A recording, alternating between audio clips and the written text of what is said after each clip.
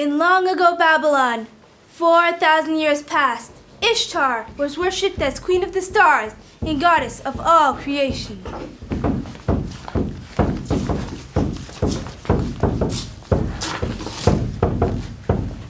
No being was more beautiful, more powerful, or more terrible.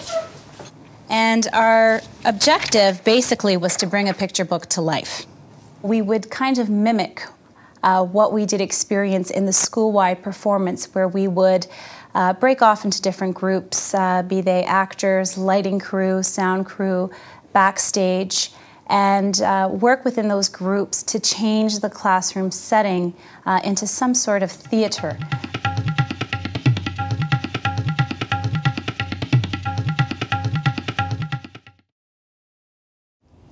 The challenge was taking what we've learned from a school-wide performance and then bringing it into the classroom. I remember your floor plan. It was brilliant. The floor plan involved taking the desks and building them up into our prop or our backdrop because we don't have a stage. Whose idea was that? We all worked together to make the floor plan, and we decided that we'd use the desks. Originally, our audience was supposed to be on a diagonal, but some people wouldn't see some of the actions. So we continued to devise more floor plans, and then eventually we came up with this. So, like, two skills that we did learn is to devise a floor plan and to take criticisms. I like to have control of everything. I like to monitor everything, and with this type of assignment, I did risk take, and I gave the students a lot of creative input, which they should have, because this is what we want to instill in them. So we took it from picture book form, and then we put it into script form. However, you critiqued me that day. What did you tell me about this script? Seta? When we read the script together, we saw that it weighed too much on one narrator, or that Tammuz didn't have a certain line, so it didn't sound quite right to our ears. Thank you. A lot of energy also was expended, and it was well worth it.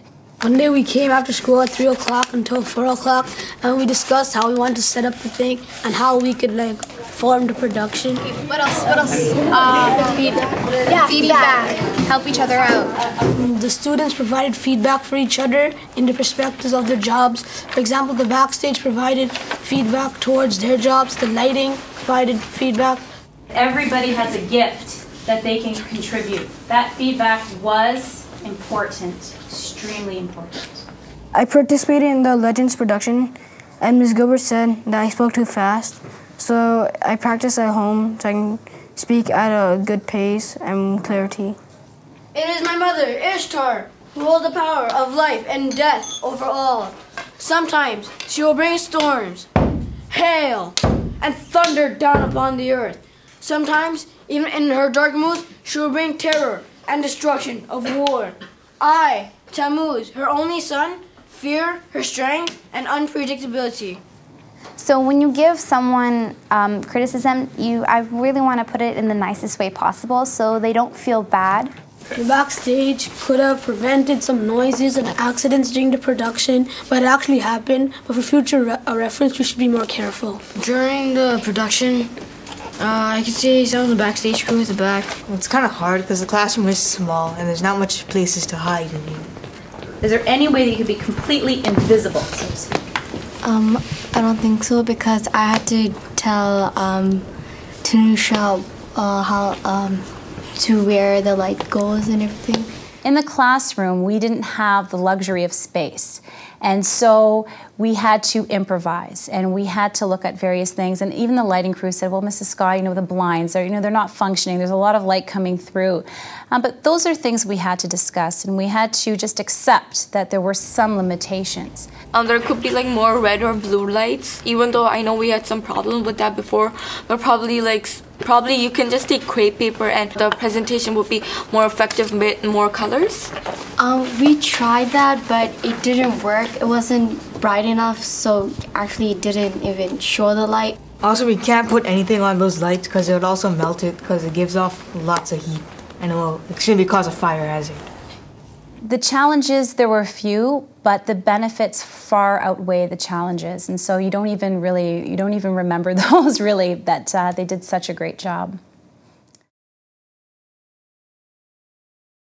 Tammuz. Tammuz. Yes, Mother. I have decided that I shall send you to live on Earth. As Tammuz descended down to the planet Earth, wondrous, even miraculous changes occurred. Wherever he walked, the earth brought forth fruit and crops and the green of the land. The birds and the animals followed him in the sound of his flute for sheer joy, and the people welcomed him and loved him dearly. They called him the Green One.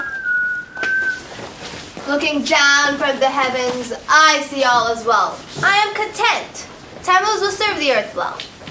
But as time passed, Ishtar began to feel that Tammuz was adored too much, and that his power was rivaling her own. Her heart hardened. In calling her messengers of war and terror, she ordered them to kill Tammuz.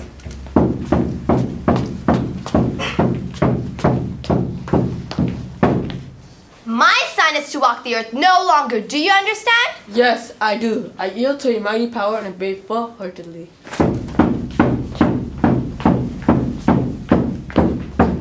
Oh, hello, messenger. It looks as though we have a good growing season this year. The trees bear plentiful fruit. Fruit that you no longer eat. As commanded by Ishtar, I sentence you to death. I also equate success with self-advocacy, meaning that if a child, or a youth in this case, knows that he or she has a weakness, that he or she can come up with ways or find out ways to deal with that weakness. And really, when they experience that, it's huge. It really is enlightening.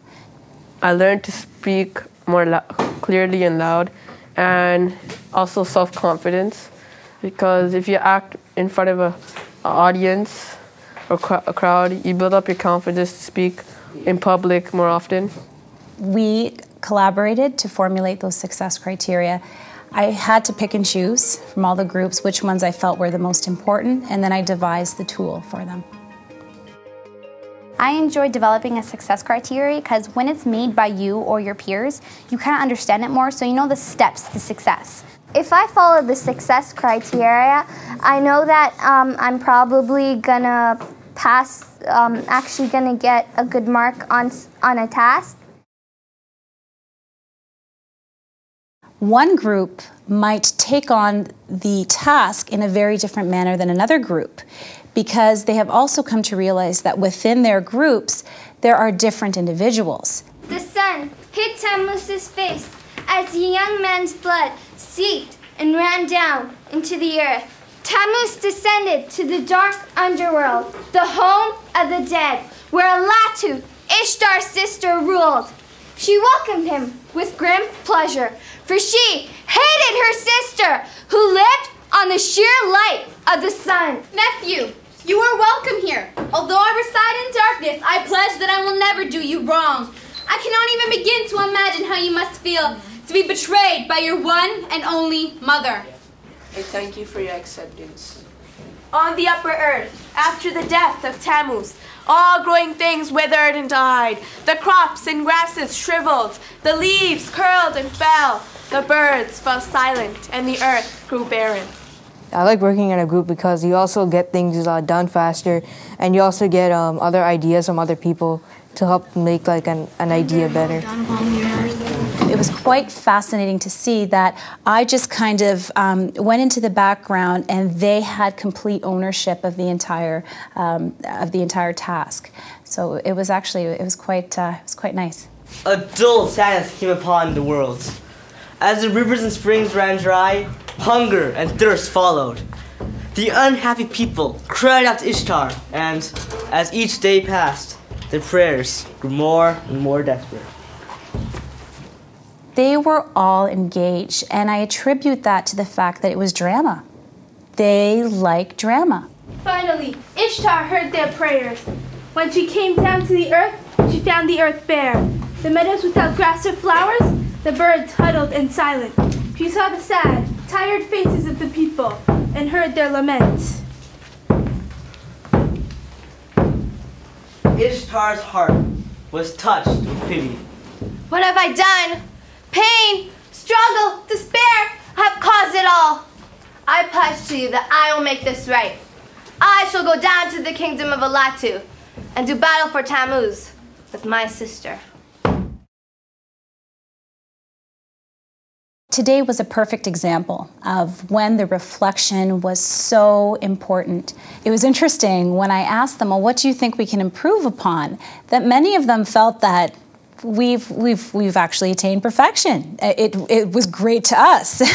So that was kind of neat. I did get some suggestions to polish further, to move ahead. However, the conversation then took a shift to that appreciation of others in the classroom. Sinthu and Nitusha, you don't really see them talking much in class, but today you actually heard their voice. Like, it was booming. Like, you could actually hear Nitusha and Sinthu's voice loud and clear. I think one person that really should be recognized at this moment is Kimberly, because she had a really huge part narrator. She usually doesn't talk, but she managed to pull the narrator part well. I have to actually thank the backstage crew, which did very good.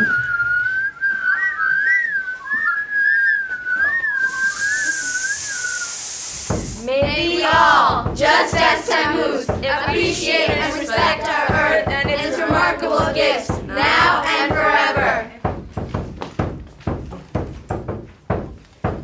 Interestingly as well, we are segueing into reading, because what was communicated at the end of the performance was an understanding of a universal theme or moral. And we currently, in this grade 7 class, are talking about non-literal comprehension, symbolism, again, the universal theme, foreshadowing, simile, metaphor, and so we are going to segue into that. What themes have been conveyed in this presentation? Are these ideas universal in application? Selfishness is indeed destructive. Who is more valuable than our family and friends? Never should we take them for granted. Also conveyed has been the theme of environmental protection, sustainability, and preservation. In this day and age, our Earth and its well-being must be a priority. A few things to ponder as we step further in into the future. Thank you. A lot of students enjoy doing drama. It's more fun, it's more laid back. It's better than the traditional pen and paper or learning to a long lecture. You learn a lot of different stuff because the way Miss Scott did it, she pulled in the language literacy component as well too. So we kind of worked on our language active proofreading skills or us doing learning target and success criteria. So you can also tie in a whole bunch of different subjects too. While doing drama, I've learned how to communicate with others in a more formal and professional manner. I didn't think I could do it. I really didn't think I could do it. But sometimes we kind of just have to let go. And we have to see what the students are really interested in. The students exhibited such a high level of enthusiasm and focus that I knew I was on the right track. And I wouldn't have traded this experience for anything else.